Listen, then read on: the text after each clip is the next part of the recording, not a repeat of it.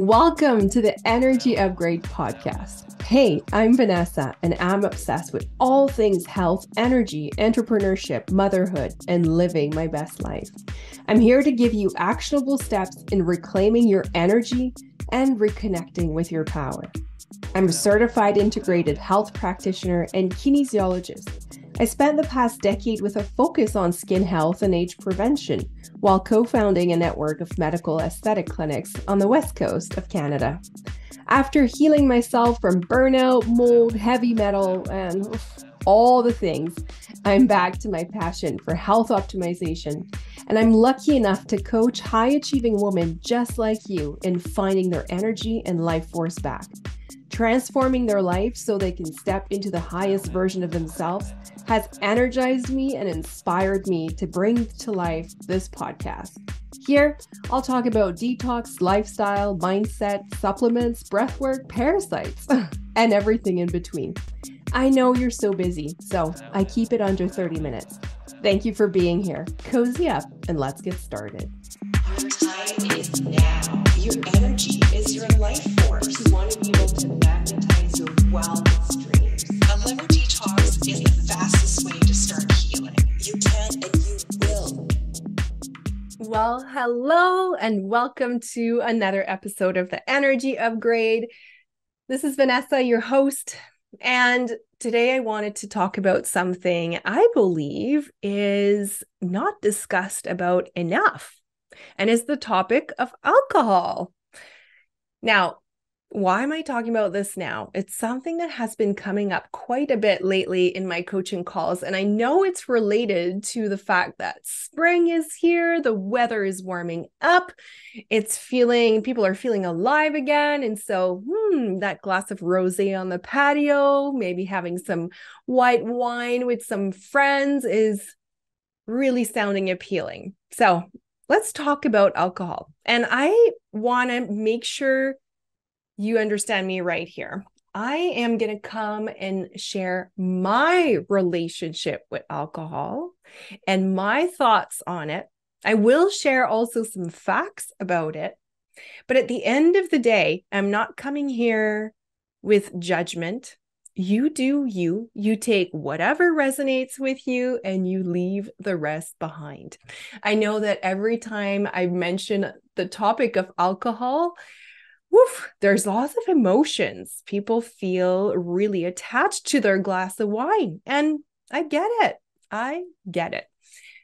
But today I really want to share my own experience, because over the last, I want to say almost 18 months, maybe even more, I've really stopped drinking. I think maybe in the last 18 months, maybe I've had 2 glasses, maybe, and I don't even know. Maybe I had like a couple sips at Christmas, and I can't even remember the other time. So it's interesting because of course, I started doing all these detoxes and all these cleanses and really trying to heal my body from within and heal from, candida and mold and heavy metals and get rid of parasites. Of course, I had to rein back on the alcohol. And I really started noticing the impact it was having on my body. Now, if I rewind like 10, 20 years ago when I started drinking, really, I've always been sensitive to it. I was always the one that would get sick after even just 2 glasses. I would always be the one that was literally a mess the day after. All my friends would be up and at it, no problem. And I'd be like, why is it that I feel like I'm in a fog? I have a headache. I can't function. My sinuses are blocked. I always wondered, what is wrong with me? I have a really low tolerance. And so it's actually been a while that I really, really reined back my consumption. I would have a glass, maybe 2, but that's it. Anywhere I would go, I never would go beyond that. And that's probably been the case for the last almost 10 years.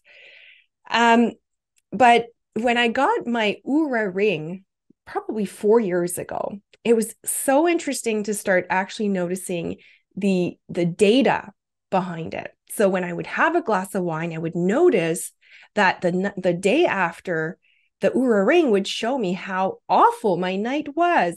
My sleep score tanked, my readiness score tanked. I could see my heart rate was much higher through the night. I could see that my heart rate variability was so low. And I could see even sometimes my body temperature was higher. And I started thinking like, wow, okay, so there is really something to this. Like, I'm not making it up. Not only are my sinuses blocked, I have a headache the next day, I'm like barely functioning, but also like I can see that it's impacting my body on a health level. So I started digging a little bit into that to realize that, alcohol, simply put, is a neurotoxin. That is just the case. It is the reality. And not only it's a neurotoxin, it's also a disinfectant, right? So when you drink alcohol, what does it do? It's literally disinfecting your microbiome and your gut. Now, do we want that? Do we want to disinfect our microbiome day after day and every weekend? Not really, because what happens when we do that is we wipe away all bacteria, good and bad, but mostly the good ones. And so when we do that, we leave more space for the bacteria to take over. Because guess what? When you drink alcohol, usually there's also a very high sugar load. And who's happy about that sugar? Parasites are happy. Candida is happy. It all keeps them nice and cozy in there because it's exactly what they want. It's feeding them what they want. So when you start understanding that, it's really interesting. For me, when I saw the data, I started putting one and one together. It really was enough of a motivation for me to be like, do I really need this? Again, going back to my why, I want to feel my best. I want to live my best life every single day. Life is short. We don't know what's ahead of us. And so I don't want to waste a single day. Like I'm not wasting any more minutes, any more days of my life. And that's just my personal opinion. But that is a big part of my why. And so I've noticed that alcohol was getting in the way. It really was. Like when I was having alcohol the next day, it was like I wasn't productive. I wasn't able to really get as much done. And that to me was really starting to be really frustrating, really annoying. It was getting in the way. And so I just decided to take radical responsibility for it. Okay, well, if I don't like how I feel, and if I don't like how I'm not productive and I'm foggy the next day, well, there is only one solution, and it's to just stop it. So I started by reducing drastically. And then I really noticed that I wasn't missing it at all. And I became so clear on my why that even with the social pressure, I didn't really care. And that is the key, my friends. That is the key, because that social pressure is real. Isn't it funny that alcohol is the only legal drug that it is socially unacceptable not to take part in? Isn't it weird? When you're the one not having a glass of wine, it's insane how people will react to that. People who drink want to have someone to do it with. And it's like, well, I'm doing something bad. You got to do it with me because it's going to make me feel better. And I'm not saying it's bad necessarily. It's just, it's not the best for your health.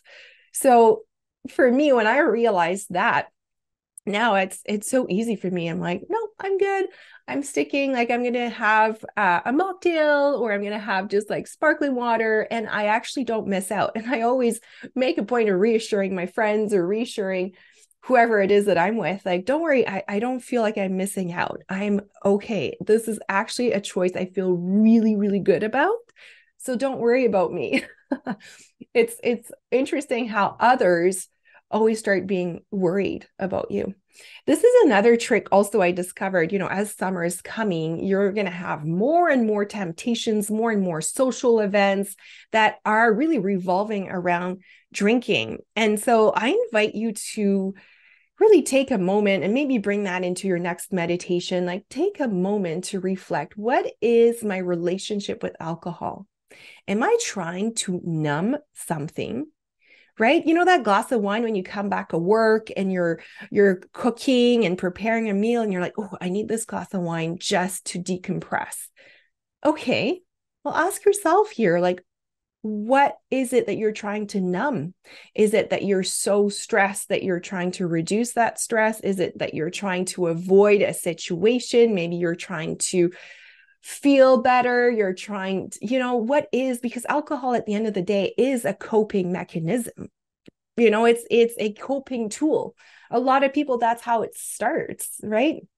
So ask yourself, what is your relationship with alcohol?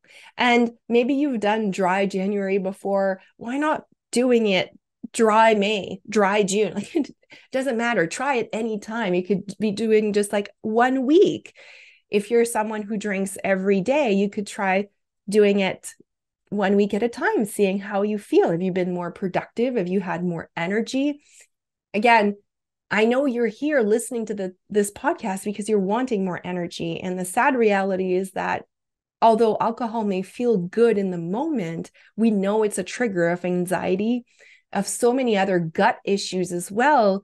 And so we know that it's not productive in the context of wanting more energy or wanting to boost your health.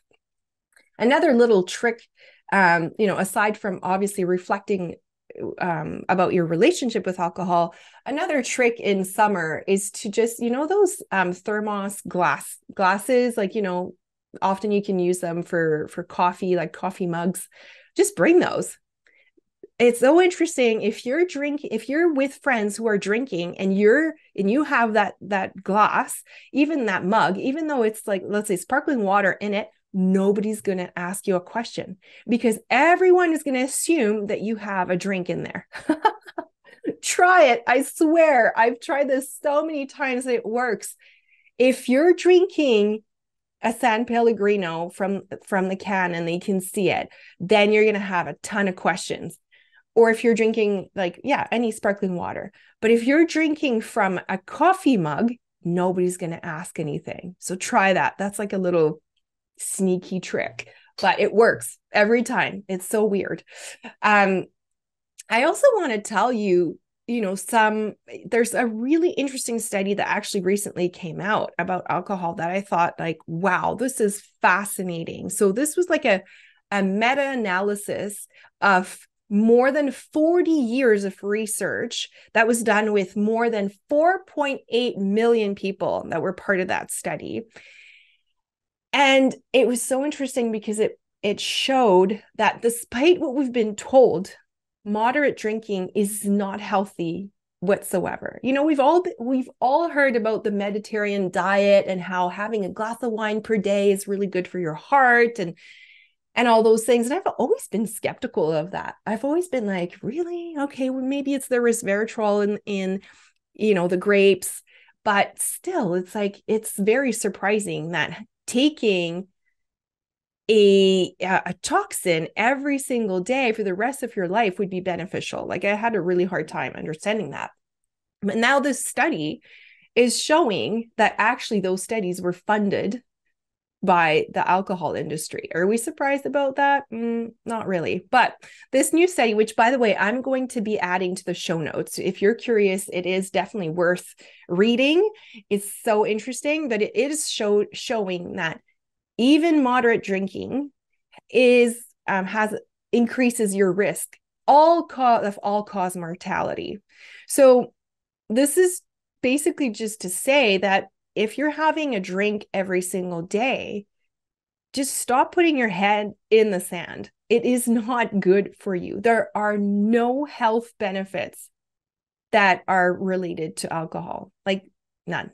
So you have to take that into account when you also are considering your why and your relationship with alcohol. It really, really matters.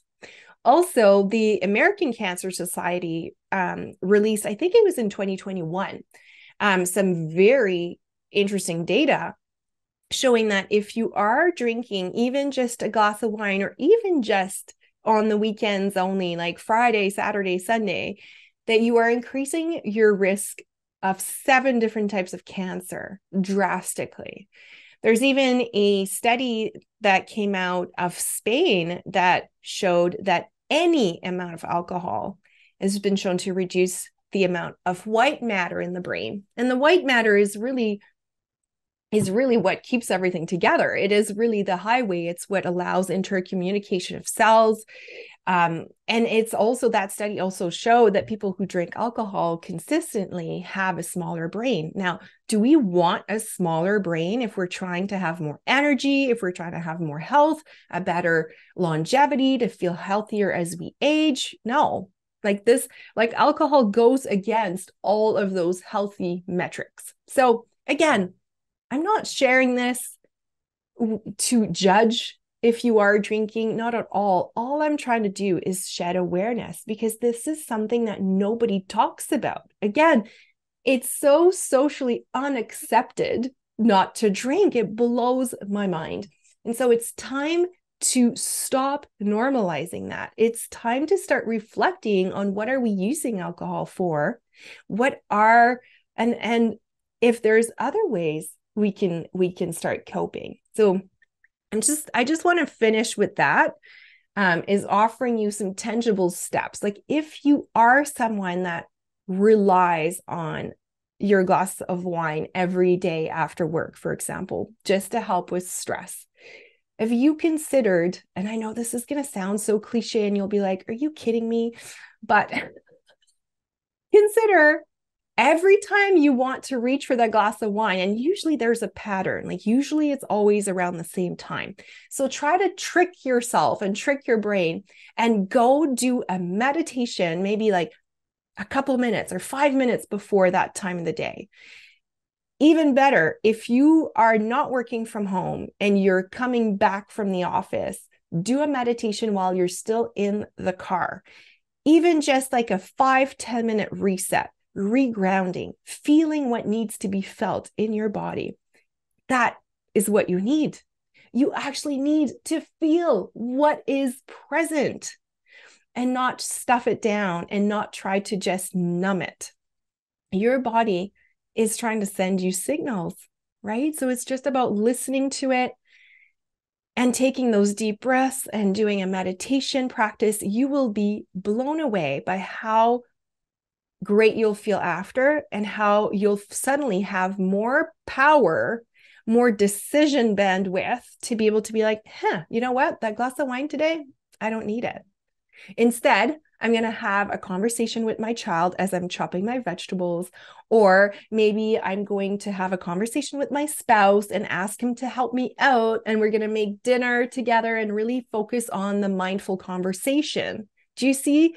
Like, it's so interesting how alcohol actually strips us away from these precious moments with our loved ones as well, because we're not, even though we think we are, and even though I always have clients that tell me, oh, I have a high tolerance to alcohol. Well, this is something that you got your body used to, but nobody has a high tolerance to toxins. Like, it will fill up your rain barrel. And if you haven't listened to episode 1 where I talk about the rain barrel, please do so. Like, alcohol, 100% will fill up your rain barrel, and pretty fast. And if you're starting to wonder, like, why is it that I have no energy? And why is it that I'm gaining weight? And why is it that my blood sugar is all over the place? Well, definitely a low hanging fruit, a place to look at, is alcohol. So in closing, assess your relationship with alcohol. Try to see if you could do a meditation to reground, reconnect, and feel what needs to be felt. And try to see if you can be really clear on why it matters to you to have energy and feel healthy, because you might realize that as the summer months are coming in and rolling in, you might feel less and less attracted to that glass of wine, because you'll want to be more and more present. You'll want to enjoy every single day of sunshine, because let's face it, in Canada, we have 8 weeks of good weather. Like, I don't know about you, but I plan on maximizing those 8 weeks, and I want to be having energy for those 8 weeks. So, my friends, these are my thoughts. This is my own relationship with alcohol. Am I saying that I'm never going to have a glass of wine again? Not at all. Like I'm not, I'm actually just following my intuition, following my body. Right now in this season I'm in, I'm not attracted to it, but it might change. But for now, I'm not. And last thing I want to say, if ever you are a wine drinker, consider at least going for organic wines or nature wines, because those have less sulfites. Sulfites are another toxin that will fill up your rain barrel pretty fast. So at least when you go organic or nature wines, you can have a safer alternative. Still not great, still is alcohol, but it is better. By the way, I wrote a blog on nature wines. If you're new to that concept, I will link it also in the show notes, because there's really amazing things that are being done even here in Canada, beautiful wineries that have done a really good job there. So I will give them a shout out. And, I do love the experience. I do love going to a local winery. But it's so interesting that now what the impact it has on me is more important to me than the actual glass of wine. So reflection thoughts for you, my friends. Again, no judgment here. Hoping this is helpful, hoping it's shedding some light on a topic that I find is not discussed enough. And maybe, who knows, maybe you'll be exploring it, maybe going a week without, 2 weeks, a month. Try it. That's what health is all about. It's a journey. We need to try things. We need to be courageous. And I know you are. I know you are, because you're listening to this, which, by the way, I want to thank you. I'm so grateful for all your weekly listens. Seriously, it warms my heart to see how many new people are joining my universe. And by the way, also, thank you for writing those heartwarming reviews. If ever you feel inclined, if ever this podcast has brought you some awareness that you hadn't had before, if you've learned a thing or two, please let me know and let others know, and go write a review. It's going to take you 30 seconds, but it will mean the world to me. And it's going to allow for this podcast to be seen by other high achieving women like you who are needing to hear this information. Again, thank you. And I can't wait to see you again next week. Hey, beautiful women. If the tips and tricks I'm sharing here on the show are getting you inspired, excited about the possibility of feeling like yourself again, maybe it's time we hop on a call. Did you know I offer free 30-minute discovery calls to anyone being curious about my health coaching approach, but most importantly, anyone feeling like their time is now? If you're feeling like you've had enough, it's time to turn things around, well, let's chat. Find the link in the show notes and let's meet. The information shared on this podcast is for information purposes only and doesn't provide any medical advice. Vanessa Grutman does not cure, diagnose, or treat disease. Please consult your physician before trying any new protocol or product.